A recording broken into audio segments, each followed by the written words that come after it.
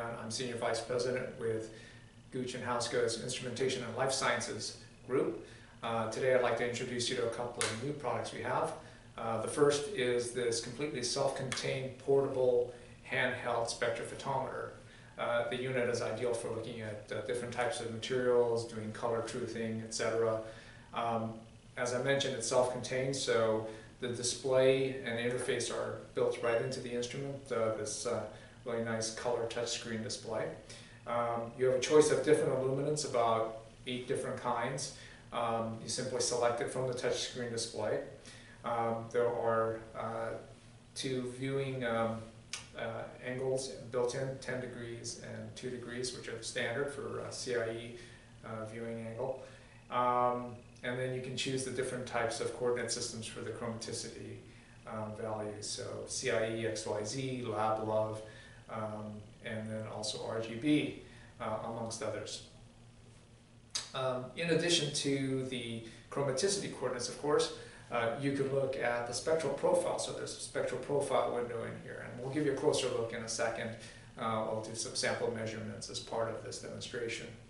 So, and one more final really cool feature of this is that there's a built-in camera, so you can hit the corner of it, of the screen, to get the camera turned on, and then you can basically make sure you're seeing the right thing or measuring the right thing when you're doing it.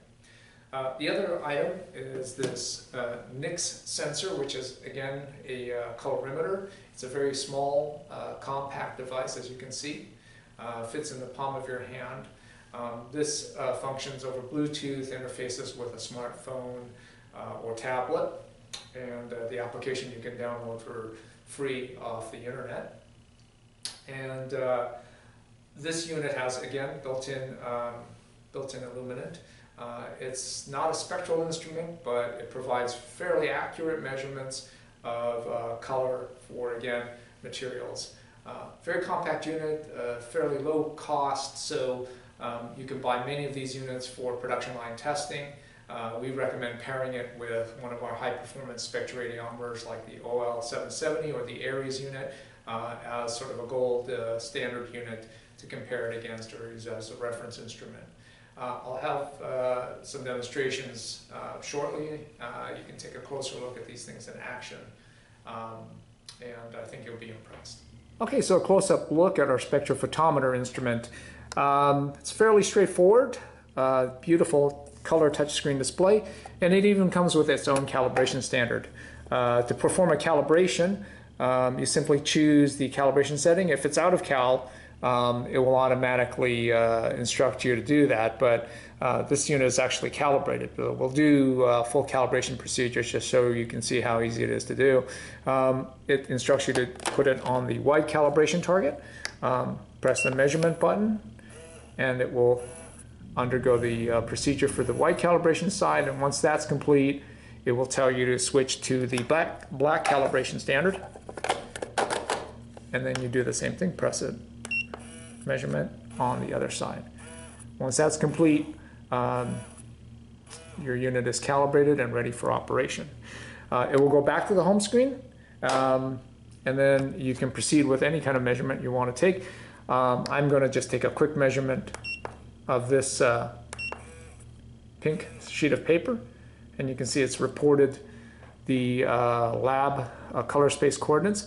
You can choose different color spaces, viewing angles.